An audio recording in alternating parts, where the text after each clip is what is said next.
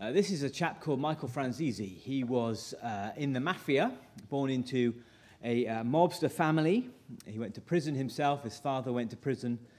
He was born into the mafia. And at one stage in his life, when he was running various different illegal schemes, he was making up to $8 million a week with his various different business ventures. He'd been to prison a number of times for various different offenses, fraud and the like. But despite all the money that he'd made, despite the lifestyle that he was living, he wasn't happy. He wasn't content. He felt empty. He knew there was something missing. And one day he met a Christian. And he realized as he met this woman who was a Christian that she had this sort of inner contentment, this sort of inner peace that he desired. And it set him on a journey. And one day, eventually, he finally became a Christian. And now instead of being a mobster in the mafia, he's now an inspirational speaker. He's an author. He goes around sharing his faith in Jesus. It's a pretty dramatic conversion, being from in the mafia to being a speaker and evangelist for Jesus. Who would you think in the world now would be perhaps the most surprising conversion, perhaps the most dramatic conversion of all? Maybe you think Vladimir Putin, or perhaps you'd think Boris Johnson, or perhaps you think of somebody who's sort of got everything, Cristiano Ronaldo. And yet even those conversions, even someone like Richard Dawkins, pales into comparison to what we see in Acts chapter 9. Perhaps the most dramatic, the most sudden conversion of all, which changed the course of the history of the church and really changed the course of human history, certainly of Western civilization. We're going to see three things this evening as we look at this passage. First of all, a sudden conversion. A sudden conversion. Now, we need a bit of context as we're going through the book of Acts. Last week we saw Philip and the Ethiopian eunuch. We've seen two things happening. We've seen the gospel going out, the gospel spreading to various different parts. We've seen people becoming Christians, but we've also seen persecution. We've seen opposition. We've seen the church being opposed. You can see that at the end of chapter 7. At 7:59, this is the stoning of Stephen. They were stoning Stephen. Stephen prayed, "Lord Jesus, receive my spirit." Then he fell on his knees and cried out, "Lord, do not hold this sin against them." When he said this, he fell asleep. He died. And Saul approved of their killing him. Now, Saul was a persecutor, and he approved of the killing of Stephen. In fact, verse 58 of that chapter makes it clear that Saul is there. He's part of this mob. He's part of this group that is stoning Stephen. It's really important that we have that context. Saul is somebody who opposes the gospel, who kills Christians. And of course, in chapter 7, we're told that as Stephen lays down his life, as Stephen is murdered, he has this vision of the Lord Jesus. He prays out, he calls out to this vision of the Son of Man in heaven, standing at the right hand of the Father, Jesus in all his glory. And of course, Saul hears that. Saul doesn't believe that to be true at that point, but he hears Stephen's preaching. Stephen's preaching is not going to be in vain. We're going to see something happening. But by the time of chapter 9, our passage this evening, Saul, verse 1, is breathing out murderous threats against the Lord's disciples, even asking for letters of indictment, so that he can kill even more Christians. Saul is on a journey that he's an opponent of the gospel, but not just an opponent of the gospel, so much so that he actually wants to kill Christians. He hates Jesus, he hates the gospel so much, he hates the church to such a degree that he's not just anti-gospel, he's sort of pro-killing them, going from place to place to murder God's people. Of course, this is something that perhaps is beyond our experience, but not beyond the experience of many people in the world today. Even this past week, I saw on the Barnabas Fund website information about an Iranian pastor who'd been sentenced to 10 years imprisonment for pastoring a church, dragged from his home. We know people in our church family who've been taken from their home, having to leave their country. We know that there are Christians who are murdered. And that was what Saul was doing here, going from home to home, place to place, dragging Christians off so that they could be murdered. He hated Christians, and Christians feared him. But of course, all that was going to change, wasn't it? He had a road to Damascus experience, a Damascus road experience in verse 3. As he neared Damascus on his journey, suddenly a light from heaven flashed around him. He fell to the ground and heard a voice say to him, Saul, Saul, why do you persecute me? All of a sudden, as he's on the road, as he's nearing the city, he has this bright light, brighter than the midday sun, it says elsewhere. And so he falls to the ground, and he hears a voice. He hears a voice of the Lord Jesus. Jesus saying in verse 4, Saul, Saul, why do you persecute me? Now, this was not a vision.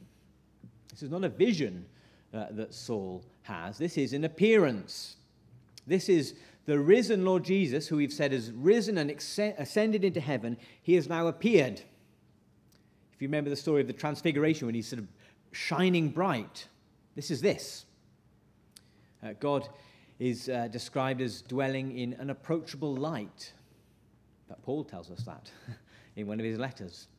This is God coming, God the Son, appearing to him on that road, on that dusty road, with blinding light. That's why he can't see anything. God dwells in unapproachable light. And yet, of course, he hears the voice. It goes on to say in verse 7, the other men, they don't see the Lord Jesus, but they hear the voice. This was a personal appearance to Saul, but it was a public appearance as well. It was a public manifestation, a public religious experience that he had. It wasn't a sort of private thing, a sort of a gut feeling that he had, a sort of inner conviction that he developed, an inner prompting. No, this was sudden, this was dramatic, this was public. This was an appearance of the risen Lord Jesus. It's not like verse 10. In verse 10, there's a disciple called Ananias. The Lord called to him in a vision. Ananias doesn't have the risen Lord Jesus appear to him in that way. He has a vision, sort of sees something, a vision of Jesus. But here with Saul, the risen Lord Jesus comes and appears to him. He comes physically to him. Saul's experience was different even to that of Ananias. And there's no doubting what could happen, or what had happened. This was a Christophany, an appearance of the risen Lord Jesus to one of his disciples. And Saul's life would never be the same again. Saul was transformed from this moment on. But look at what Jesus says to him. He appears, he falls to the ground. Saul, Saul, why do you persecute me? Isn't that interesting? Who is Saul persecuting? Well, you may say it was the church, but Jesus says, why do you persecute me? Jesus is identifying with his people. The church is the body of Christ. We are united, joined to him, and therefore opposing the church is opposing Jesus. He is persecuting Christ himself. Jesus says to his followers, if they reject you, they reject me. That is what Saul is doing. He's identifying with his people here, the Lord Jesus. That he too is being persecuted as his church are being persecuted. He's identifying with them, but he's also protecting them. Because in this moment, he's changing the heart of someone. He's changing the heart of someone who's their worst enemy in that sense. Their worst persecutor is now being transformed. The Lord Jesus is adding to the church in appearing to Saul. And at this point, Saul is converted. He falls to the ground. You see in verse 9, he says, for 3 days he was blind. He did not eat or drink anything. Saul is converted at this point. He says to him, who are you, Lord? That may just be a who are you, sir? But it is clear when the reply is, I am Jesus whom you are persecuting. And the fact there's a blinding light as if it's from heaven, and he's fallen to the ground, he knows who this is now.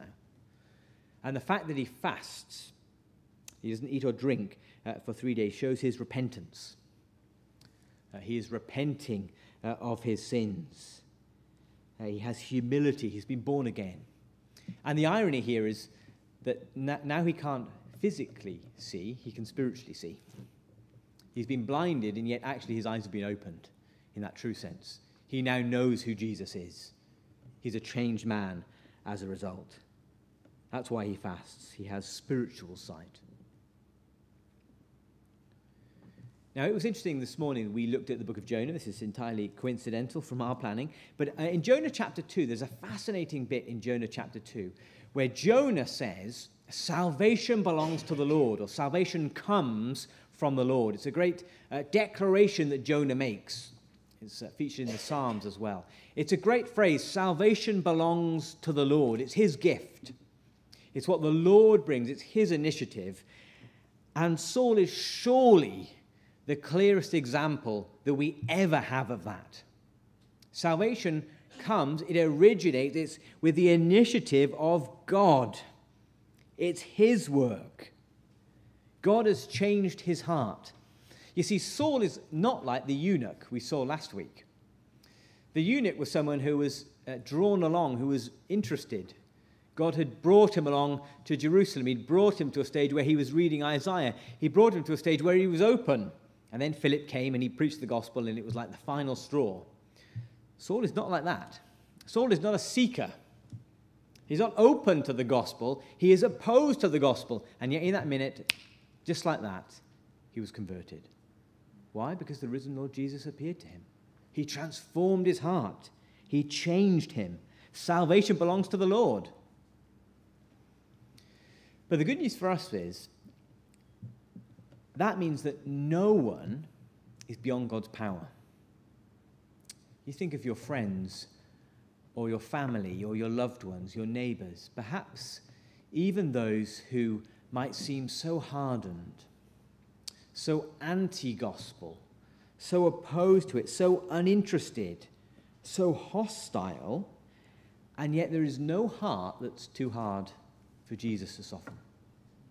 There's no one who is too far away, too far removed, that God couldn't change their heart, that God couldn't transform them, that they couldn't be born again and come into a relationship with God through his son Jesus. It's a reminder not to give up, not to give up praying, to give up speaking. God changed the life of Saul of Tarsus, a persecutor of the church. And actually, this conversion is a great picture of the gospel, because Saul was literally an enemy of God. And yet in the gospel, enemies are made friends. We've been reconciled to God.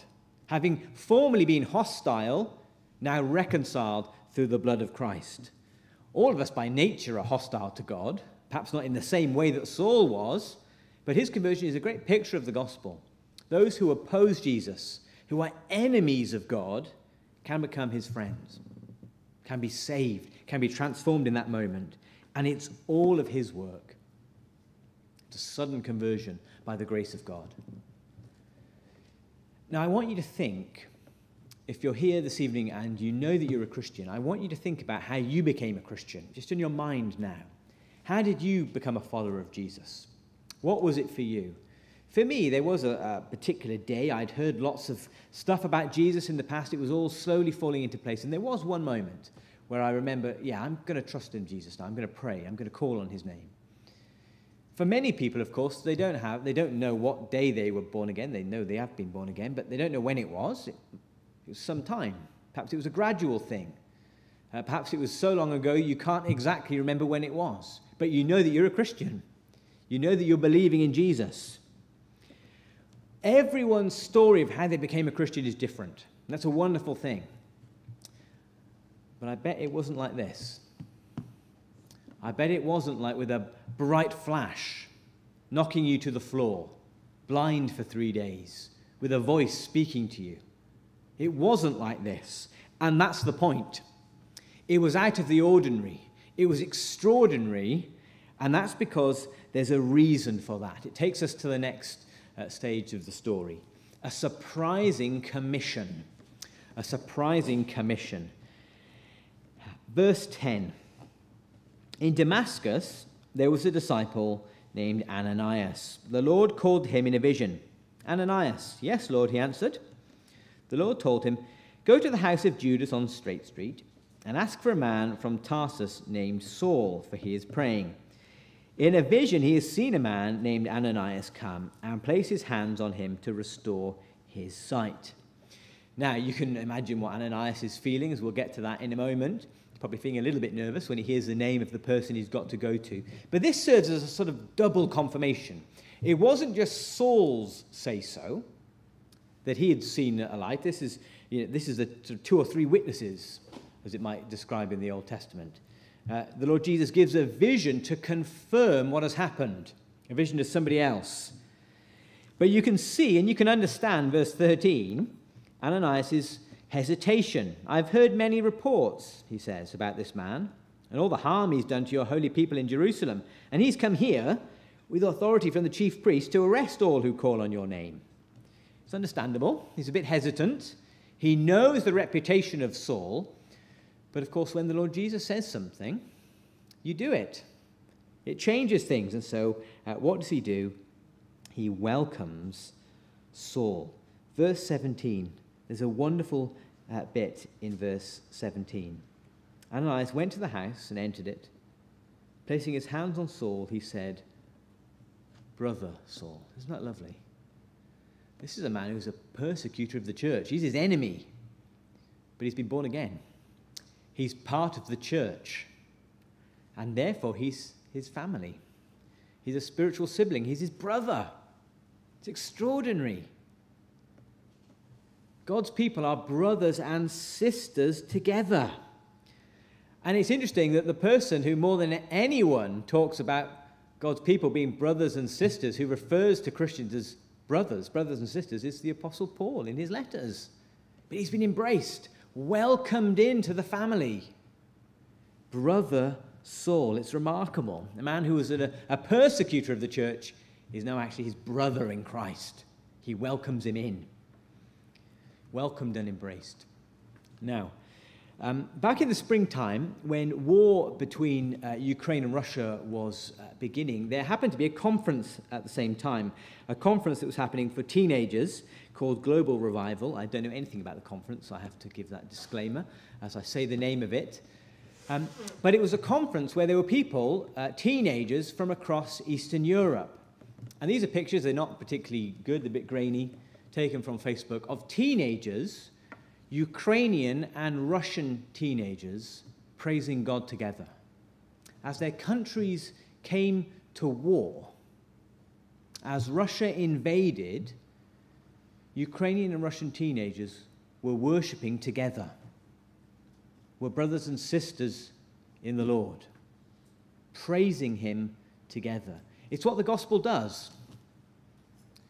The gospel brings people from different families, different ethnicities, even enemies, humanly speaking, and yet are brought together, have been reconciled together in Christ to be part of his family. Brothers and sisters in the gospel. And Ananias and Saul experienced that. And so Ananias goes, he speaks to him. He can see again, verse 18, immediately something like scales fell from Saul's eyes, and he could see again. He got up, was baptized, and after taking some food, he regained his strength. He goes to see him, and he is welcomed and embraced. But the key thing for us I want to point out is the commission that Saul has, the commission that's come through Ananias. Verse 15, this man is my chosen instrument to proclaim my name to the Gentiles and their kings and to the people of Israel. Saul is God's man for the job. The Lord Jesus has specifically chosen Saul to be his chosen instrument, to be his means of grace, to be an apostle to the Gentiles, Paul describes himself. An apostle to all people, including Israel, it says here. Now, this is important. Because if you can remember back, I think, in January time, when we did Acts chapter 1, you can all remember, I'm sure, everything I said in that sermon back in January time. In Acts chapter 1, we saw that the replacement of Judas, there was a criteria. One of the criteria was they had to be an eyewitness of the resurrection. If you wanted to be an apostle, you needed to have been an eyewitness of the resurrection of Jesus. And that, of course, is exactly what Saul is.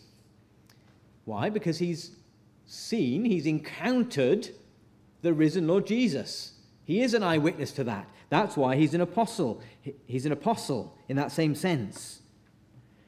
And as the gospel goes out from Jerusalem, Judea, Samaria, the ends of the earth, the person who's going to take it to the ends of the earth, to the Gentiles, is Saul. And others, but Saul. That's his job. To take the task of taking the gospel of the risen Lord Jesus to the ends of the earth now. That's going to be Saul's job. And that commission will, in verse 16, it will involve suffering. In the same way that he's dished it out, he will receive it. Followers of the Lord Jesus will suffer. You follow a crucified Messiah. But this is a surprise, isn't it? It's hard for us to perhaps get our heads around the surprise because you know the story, and perhaps if you've read the New Testament, you'll remember that this is Paul. We know the story, and yet this is a huge surprise. Not just is he converted, that's a surprise, but he's commissioned with the task of taking the gospel out. That's a huge surprise, that God would not just save the bloke, but then use him as his chosen vessel, and his chosen vessel to the Gentiles. It's extraordinary grace and mercy. But that is also true for us. It is also extraordinary grace and mercy for us, not in the sense that we're apostles, but the same word that's used here as chosen instruments is the word that Paul himself uses in 2 Corinthians 4 to refer to Christians. Vessels, he says, earthen vessels, jars of clay. It's the same word, vessels. Vessels for God's glory. Chosen instrument, it's translated here. That's our job as well. Not in exactly the same way, but still to reflect God's glory. To show the world the glory and the beauty of the gospel. To take it out to our friends, our family. To live for him in a secular world. It's our task, as well as the Apostle Paul's. And you never know what God might call you to do. What God might be leading you to do. Perhaps it's something surprising. This would have been a very surprising thing that Saul was commissioned to do. A few days earlier, he could never have imagined being in this situation. Maybe there is something surprising that God is opening the door for you. Some ministry area, perhaps. Some opportunity. Perhaps a role at work, a new change that will bring you in contact with other people. You haven't planned for it. You weren't expecting it. Perhaps you don't even feel particularly equipped for it. And yet you are the sort of chosen instrument, the vessel in that sense. Because although Saul was one of the brightest minds in human history, and although he was very well theologically trained, his job was to be an apostle to the Gentiles. He wasn't an expert on Gentile culture. Just think about it. Last week we saw the Ethiopian eunuch who was going to the ends of the earth, going back home. He might have been an obvious choice, right? To take the gospel to the ends of the earth. Not this Jewish Pharisee, Saul. But it was God's plan. God was going to use him. So even if we don't feel particularly confident, even if perhaps we don't feel particularly suitable and we think there's other people who might be better at reaching those people or being involved in that area, we're not to despair, are we? We're jars of clay. Vessels, but vessels that God will use, that God is glorified through, that he'll use to bring honor to his name. It was a surprising commission. Then thirdly and finally, we see a strengthened church. A strengthened church. Now, it's often said, isn't it, that the best people to share the gospel of Jesus are those who are sort of new converts. They're the people who are the most excited about the gospel, and they're the ones who are the most fearless. And that's what we see here. Verse 20, At once, he began to preach in the synagogues that Jesus is the Son of God. Verse 22, it says, Saul grew more and more powerful and baffled the Jews living in Damascus by proving that Jesus is the Messiah. Now, understandably, this causes a bit of a fuss. You can see that in verse 21. It causes some surprise. Saul is using his gifting, his skills, his ability, his intellect. He's becoming more powerful. He's being strengthened, not to oppose the gospel, but to preach the gospel, to strengthen the church, to bless the church, not to persecute it. And verse 22, when it talks about him proving that Jesus is the Messiah, that proving language is the sort of persuading people. It's the joining of dots. He's sort of showing people all these promises in the Old Testament, how that Christ is promised or offered to the people in various types and shadows in the sacrificial system and so on. He's showing how Jesus is the focus of the Old Testament and the New Testament, to use slightly anachronistic language there. But he's showing how their scriptures were pointing to Jesus. He's joining the dots and proving that Jesus of Nazareth was the Messiah. He's proving it to them. He's doing that evangelistically, but of course it's strengthening the church, isn't it? Think for a second of perhaps Paul's letters. Perhaps think about a letter that the Apostle Paul wrote. Romans or Ephesians or Colossians or whatever it is. Think of the rich theology. Think of all the ways that Paul alludes to the Old Testament. Think of all the ways that he draws the dots, that he explains the gospel, that he applies the gospel to Jew and Gentile through the Old Testament scriptures. This is where it begins. This is where he's growing in strength. This is his training ground. And as Saul is proclaiming the gospel, as he's sharing that, this is strengthening the church, isn't it? Saul's commission strengthens God's church. I mean, just think for a second, it's almost impossible to imagine. Think of all the ways that God has blessed the church in the last 2,000 years through Paul's writings. All the Christians who have been strengthened in their faith through his words.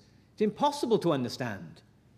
And yet God was strengthening the church through Saul's ministry. It starts here.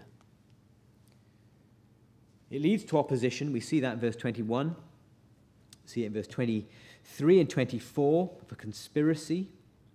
We see it in verse 29. They try to kill him. He has to be lowered down in a basket to be saved.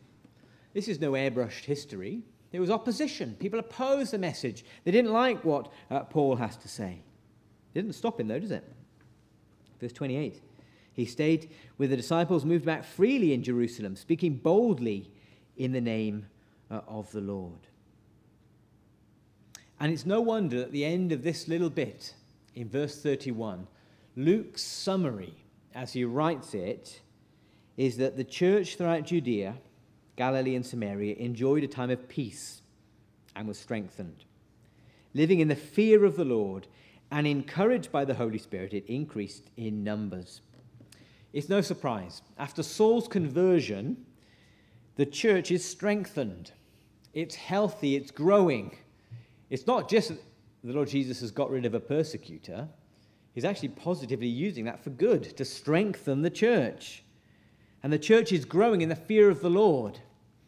A fear of the Lord that is not, in that sense, a terror of the Lord. What does it say in verse 31? Living in the fear of the Lord and encouraged by the Spirit. It's a sort of an awe-filled rejoicing. A right sort of trembling, but a sort of awe-filled love and rejoicing and encouragement that the Spirit has brought. A fear of the Lord. Rejoicing and trembling. And it's through, after, as a result of Saul's conversion, Saul's commission. And it leads to great unity in the church. Verse 31, it says, the church throughout Judea, Galilee and Samaria enjoyed a time of peace and was strengthened. Multiple geographic locations there. Multiple locations. How many churches? One. One church. of Jesus Christ. Lots of locations in that sense, lots of local congregations, but one church, a unity of his people. And that church is being strengthened because the risen Lord Jesus has commissioned Saul to proclaim the gospel. And so as we come to a close, that is still happening today. The strengthening of the church comes through the ministry of Saul. Now we call him Paul. He changes his name in Acts, as we'll see. It comes through, not just through Paul, but it comes through Paul's writing. And of course, even today, some people have different responses to Paul's ministry. Some people want to write off the Apostle Paul and his letters in the New Testament as outdated, perhaps to minimize his words, to want to draw a wedge between Jesus and Paul. I remember a while back seeing somebody who I sort of knew on Twitter. It's always bad to go on Twitter, but somebody I knew on Twitter who was actually a minister of a church. And she had said, she was criticizing the Apostle Paul, not that he was reading it, I'm sure, but she was criticizing the Apostle Paul, dismissing him as being misogynistic and outdated, too wedded to the sort of first century culture. And you hear Christians say that. We like Jesus, we like his teachings. Paul's stuff seems different, it seems harder, it seems harsher, particularly on areas of sexuality and gender, people say. But it can't be the case, can it? Why? Well, verse 15. Jesus says, "This man is my chosen instrument." The risen Lord Jesus specifically called and commissioned Paul to proclaim the gospel, to write as his mouthpiece, to be his spokesperson. As Paul writes a huge part of the rest of the New Testament, that is the risen Lord Jesus speaking, communicating, strengthening his church. And it's true for us today at Swindon Evangelical Church. If we listen to the words of his apostles, Paul included, but not just Paul, if we listen to his words, there is great blessing and strengthening from the risen Lord Jesus. But we have to listen.